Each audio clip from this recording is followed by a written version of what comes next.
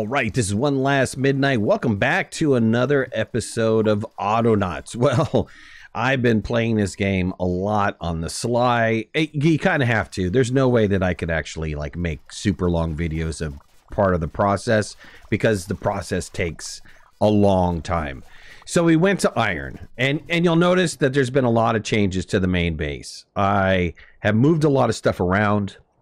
You'll notice that I have a new sheep pen area over here, a new cow pen area, a new chicken pen area. The main reason for all of these guys is because I wanted to get the achievements in the farming stuff or the livestock stuff. So I needed to get 10 of a couple types and all of that. So I did all of the livestock that I could possibly do at this moment in time. I don't think there's really any more, to be honest with you. Fishing I have to do, but that's not livestock. You'll also notice that I'm not producing any WUV. Any research bites? These guys are super hungry. Feed me, carbon! Feed me now! And the reason for that is because, look, I've unlocked so many techs that it's kind of, I'm playing catch up right now. So I went through tier 4 tech, and there's no way that I have set up everything in tier 4. I have not done basic medicine. I haven't done the textiles and clothing. I've done a little bit of the better livestock stuff. I definitely did put down the bench saw, but there's a lot of things that I am not building right now. So in tier 5, I worked on getting the robotics technology. And of course, I went and clicked this robotics technology thinking, hey, that's all I really needed. No, you need to get the metal technology before you get the robotics technology. And go figure, you know, because it kind of goes in order, right? From low amount of points to higher amount of points. Yeah, makes sense. Yeah, I didn't follow that. Also, power has been a big issue, so I unlocked the power technology, which I haven't gotten into yet, which gives you the stationary steam engine and then unlocks some other additional parts to be able to build that. Yeah, so that's where we're at today. Look, here's my current iron facility. And because I had unlocked the other part of the smelting stuff, I wound up getting an additional 10 different things that I can make. And so I had to set that up. So initially it was from this pole all the way down to the knife, and then I got these additional 10 pieces. And of course, to make anything in here, you're going to need rivets. It's a core component, and you need poles and plates. Very similar to the configuration down here where you've got gears and you've got the panels that are very important. I have almost completely moved away from wood related stuff and now am all doing almost all iron. You'll see a lot of my tools that used to be here in the middle are gone. That's because I've converted all over to metal tools. I think I have all of my bots converted over. There's probably some that are still not converted over yet, but there's some other additional items that still continue to be used. And there's things that I need to make for those. Like, so I will continue to have to make panels and square frames, fixing pegs and so on and so forth. But I think the gears are going to be less important and the crude axles are going to be less important because in that I have also then, like I said, unlocked the bot 3. And here's the bot 3. And the bot 3 comes in 2 different flavors. It comes in this little yellow monkey looking flavor, and then it also comes in this coconut head monkey looking guy flavor.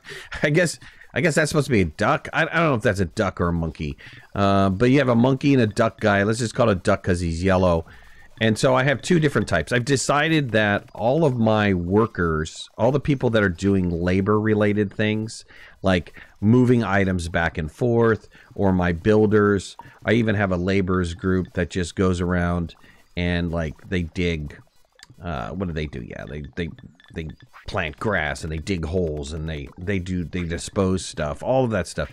Those guys are going to be my yellow guys, and probably the first ones that I'm going to replace, because the yellow guys, the new bot 3 with some of the upgrades like the new super bot speed or the super memory are really, really good. So to give you a base understanding here, Here is your standard bot level 3, 32 kilobyte of memory, which is great. I mean, that's a really good chunk of change. But when you put a memory unit in there, let's just give this guy a little bit of a memory unit here. Oops. Then this bot has 64. So we double down on that bot, which is, I mean, the number of commands that you can get, 64 lines of code that you can write for that bot. That's a lot. That is a lot of code for a bot. And it probably will be very, very useful for when you're trying to automate things like mortar. Mortar is kind of difficult because it's store this item, this bucket, open up, get this other bucket. You've got to get clay, you've got to get sand, water to make mortar.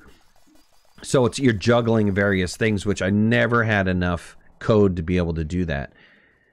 Milk, I don't know what I'm going to be doing with milk yet. Eggs, I have no idea what I'm going to be doing with eggs.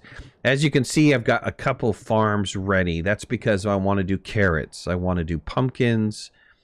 I have the coconuts done. I want to do apples. Probably going to do mushrooms in another one of these. And I don't know if I needed this, but I just wound up copying and replicating it. Fuel has been a challenge. I've been running solely off of charcoal, which is cooking up logs. And that is running my little furnace over here to create crude metal. There's an upgrade for this furnace, but it takes coal. And so I'm going to have to set up a coal production plant over here somewhere in order to gather coal and store coal and move coal to the appropriate areas. And speaking of coal and power, the next level of power is going to be this stationary steam engine. And the stationary steam engine, I'm going to put it down here so that it doesn't get activated and start building right away. But the stationary steam engine takes a flywheel, takes a connecting rod, takes a piston, a firebox, and a broiler. All things that I'm not making right now. So as you continue to get higher up in tech, man, you really need to start reworking the size of your specific factories. Like, this is my cotton factory. It's running. It's running on a lower amount of cotton because I am now fertilizing, tilling, and watering this area. So I'm getting a 5 yield from it, which is producing a ton. This little area is producing a ton of cotton. But I still haven't gotten into any of the other additional clothing production lines that I can do, like hat making, or the sewing station, or the new crude loom. I'm not doing any of that stuff and need to be doing that. Well, I think I have a loom in here somewhere. Do I have a loom in here somewhere? No, I don't have a loom in here anywhere. So I need to be doing that stuff somewhere. Also, I noticed that in order to get the carrot seeds, I am going to have to start doing, what was it? Pumpkin seeds. I'm going to have to get pumpkin seeds. So probably pumpkins first in order to produce carrot seeds. I had to do a little bit of bulrush related items to get the coconuts going. And then speaking of bulrush, I need to set up a whole bulrush production line because this particular bulrush cloth is used or is going to be used or needed in other items. The last thing that I want to talk about is maximum factory size or maximum size of any kind of room. So the maximum size is this. You can see that I have this wall here that's separating from this other wall. And the reason for that wall is because I was trying to push and test how far I can go. But if I get rid of this wall piece, you can see that all of my machines break because it's saying it's not enclosed. So this is the actual maximum that you can have for a building. It can't be any bigger than this. This is the maximum for this as well. I think those are the same size. They look like they're the same size. Maybe this one's a little bit taller than it is wider. But I tried to put on this additional room over here, and it wouldn't let me do it. As soon as I break this wall, it tells me all these machines need walls.